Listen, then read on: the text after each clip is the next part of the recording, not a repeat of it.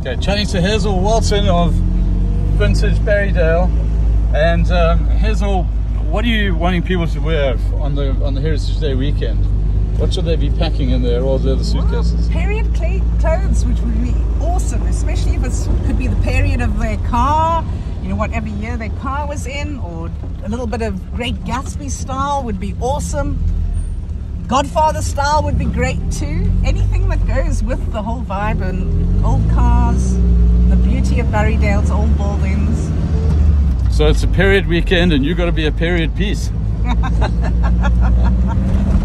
Stand by for classic Vintage Barrydale, a classic weekend over Heritage Day. Reporting from our Sunbeam Alpine 1963.